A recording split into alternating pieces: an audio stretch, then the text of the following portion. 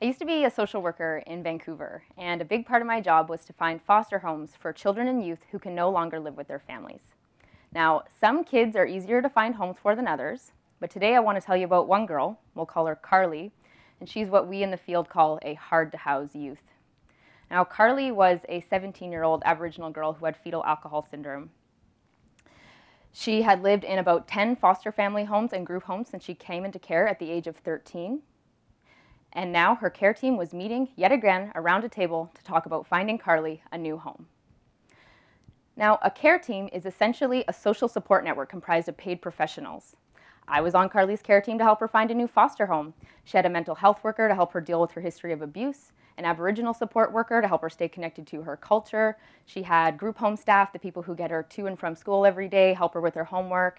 And she had a legal guardianship social worker, who's the point person for most legal things in Carly's life. So she has a big care team, a lot of people around her, and we're all meeting around a table talking about her future. She walks into this meeting, sits down at a table.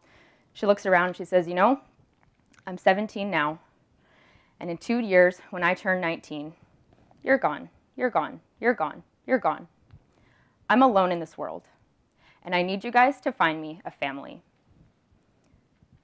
It's youth like Carly who made me realize the importance of researching the devastating effects of aging out of the foster care system and having all social supports fall away.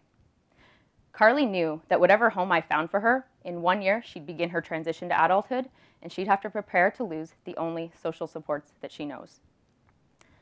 Now, there's a few things we know about youth raised in the foster care system. Less than half of them graduate from high school.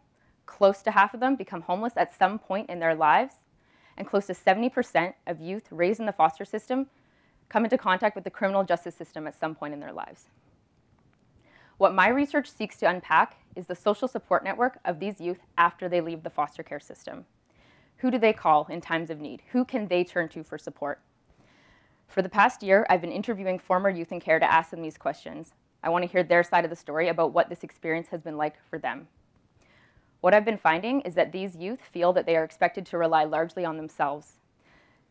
They often have the most tumultuous upbringings and are expected to be independent sooner than most youth. What I hope my research shows is that we need to change the system in place right now. We need to work towards creating relationships of permanency for youth in care so that after they leave the system, they have a better chance at a successful future. Thank you.